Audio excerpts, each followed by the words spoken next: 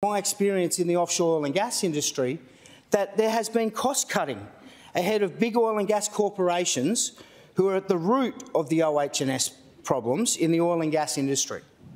Whilst NOPSEMA are still investigating the tragic death of Michael German on the NRC on Friday the 2nd of June, it is clear to me and my experience that Woodside have had some safety systems fail.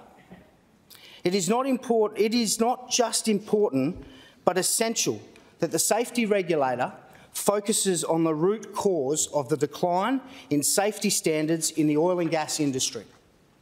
Over the past decade, Woodside, Chevron and Santos have been at the forefront of the oil and gas corporations in churning through inexperienced green hat workers on their facilities.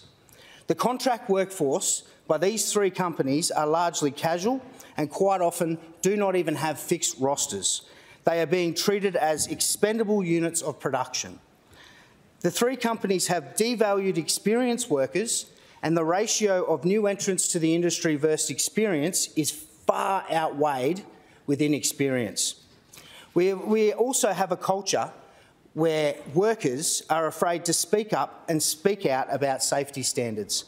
Casual workers are run off the facility if they speak up, and permanent employees have their bonuses cut and risk being put on performance improvement plans if they talk up about safety, if they challenge the company, and do not display the subjective behaviours standards demand by management.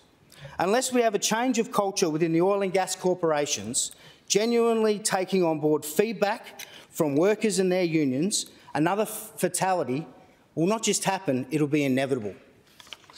There needs to be significant change to the culture, specifically in the oil and gas industry and on facilities.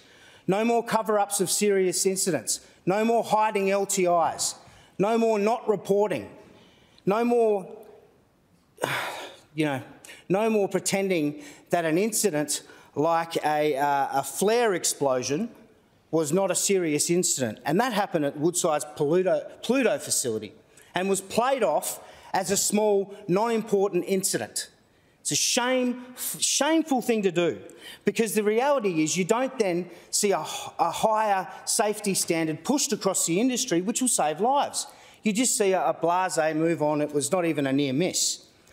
It is important that there needs to be more transparency in reporting of safety incidents. Be open and honest, because we're talking about saving lives.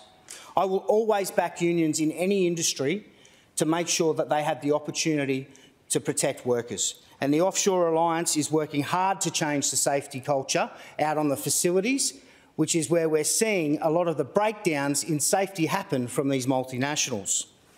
These big corporations should embrace these unions, put them into the process. When I sat on the Stena Clyde and NOPSEMA come on board to investigate, not one worker had a representative in that room, but the employer sat in there with NOPSEMA.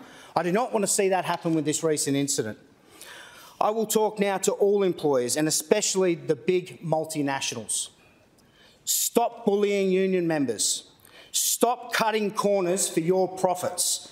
Stop treating contractors and casuals like second-class citizens, and stop killing workers. To the workers, I say to you, stand up, join your union and fight for your right on the job.